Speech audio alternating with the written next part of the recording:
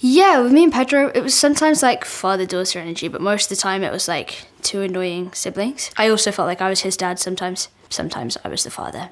Most of the time, Pedro was the daughter. Why are you so important? I think what really impressed them was the fact that I didn't turn into a monster. Hello, I'm Bella Ramsey, I play Ellie in The Last of Us, and I'm going to be discussing some fan theories for Vanity Fair. Be warned, there are spoilers, there will be sensitive discussions. But, I mean, if you're worried about spoilers, you should go and watch the show before watching this. You should watch the show anyway. This was posted by Zmanate. Ellie isn't actually immune. The cordyceps are just acting really slowly, causing her to slowly go insane. It is well established that you quickly lose your mind before turning into a runner. This transition into insanity is usually extremely fast, but my theory is that with Ellie, it's extremely slow. This scares me. Oh, Ellie is definitely insane, but like, aren't we all? I'm a bit insane. Does that mean cordyceps is slowly growing in my body? Ellie's quite violent and quite like impulsive, which I guess the clickers sort of are. They're running purely on instinct. But I feel like that's just who she is, but maybe like that's amplified by the slow burning cordyceps. I don't really want to think about it. Yeah, I don't see why this couldn't be true. This is by GNU Linux. They may be able to cure humanity by infecting a generation of mothers. Ellie is immune because her mother was infected shortly before giving birth. Reproducing these circumstances would mean infecting every birthing mother, curing a generation of newborns. I feel like they've just solved the problem. They've just like saved the world with this theory. Like, this is genius. I mean, the mothers would have to consent and like be okay with being infected, but I feel like you'd get a good selection of people who would be up for it.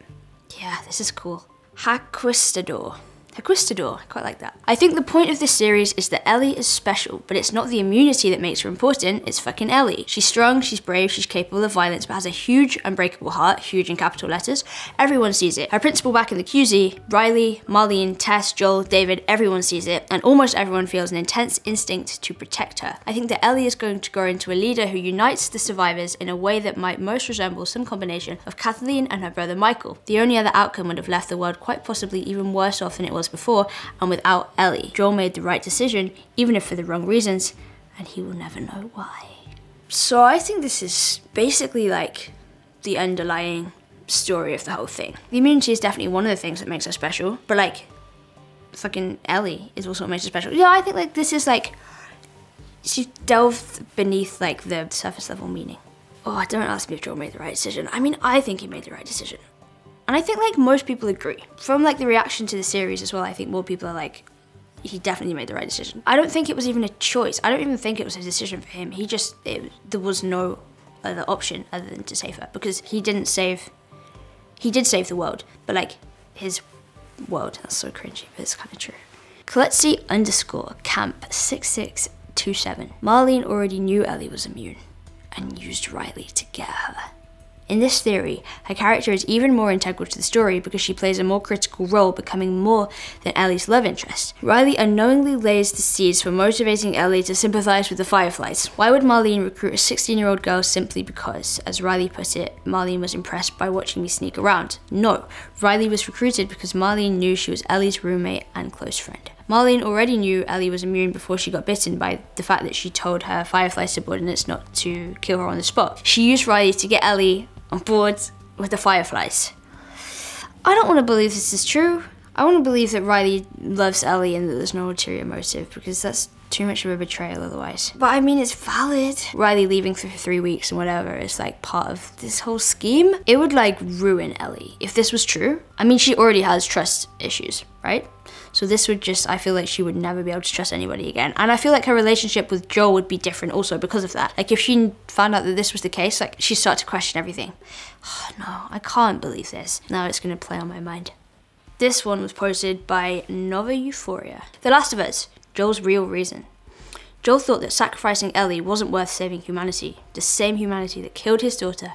The same people that kill each other every day. I think the giraffes symbolize true innocence, the vanishing grace of childhood. This is beautiful. When Joel looked back at the giraffes and they were almost gone, he realized that innocence has left this world, and the world needed innocence. People like Ellie. They didn't need a cure, because the cordyceps wasn't the real disease. It's what people have become. Yeah? Truth. I'm trying to think of like what the youth say, like when something's true. Oh, period.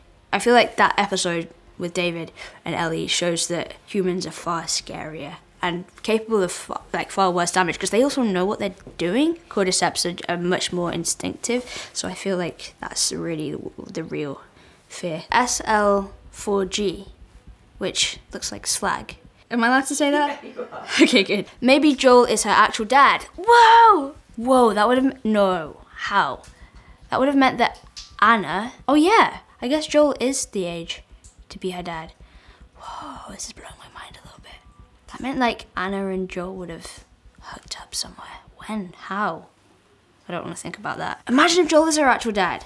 But she doesn't really look like Sarah in any way. So I feel like they couldn't even be half sisters. Maybe they could. Maybe Joel is her dad. Uh-oh. I think Joel is inherently a good dad.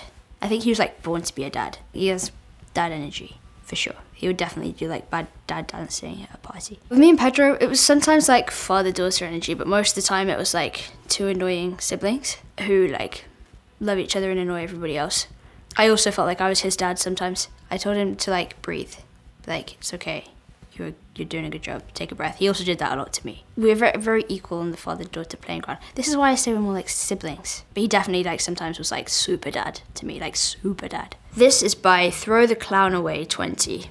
I really quite enjoy that name. I watched a TikTok this morning that theorized that the doctors the Fireflies employ are all med school dropouts. No trained, experienced doctor is going to be so impatient and or stupid that they'd get access to one immune person on Earth and just go, okay, let's hack up her brain and hope for the best.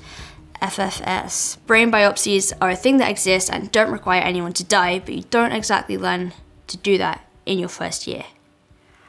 That's true. I mean, no one's really been in like formal education for a while. The world was destroyed 20 years ago, and they're just gonna like chop out a brain and not even think about the fact that maybe you could chop out the brain and save humanity and Ellie. Like, why didn't they think of that? Maybe they just really hate me. Okay, the next one. Macklin Vance said, I just realized. Another clue Ellie is immune. She's eating a breaded chicken sandwich, while Joel and Tess are eating beef jerky. If bread equals cordyceps, Ellie is casually flaunting her immunity in front of Joel and Tess. This could be an interesting thing. But I do think that one of the reasons Joel and Tess are eating beef jerky is just because like that's all they've got. I really don't know how they survived though. But the bread thing, I don't know if that's still the case. Like maybe cordyceps got into the initial like one batch of flour, but now more bread is being produced, new batches are being made that don't contain cordyceps, but can they really check for that? I don't know.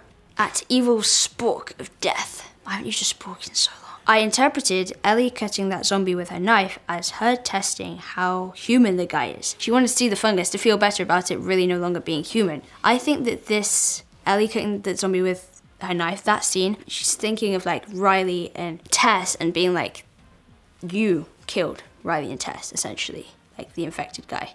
It's like, even though it wasn't you, it was you. It's like your people, you killed them. It's like her first moment of real violence and like revenge.